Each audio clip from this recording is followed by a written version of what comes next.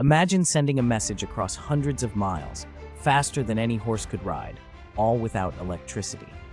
In the 1790s, France unveiled a revolutionary breakthrough, the Semaphore telegraph. Invented by Claude Chappe, this ingenious system used a network of towers topped with pivoting arms, each position representing a different symbol or letter. Operators at each tower used telescopes to read the message from the previous station, then relayed it onto the next, creating an optical chain of communication stretching across the country.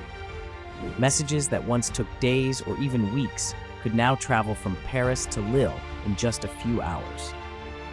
During times of war and political upheaval, this rapid communication gave France a strategic edge, letting leaders coordinate armies and share vital information almost in real time.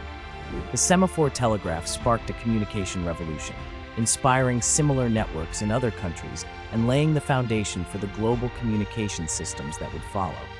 It was a marvel of its era, an internet of moving arms and keen eyes, connecting people across vast distances with unprecedented speed.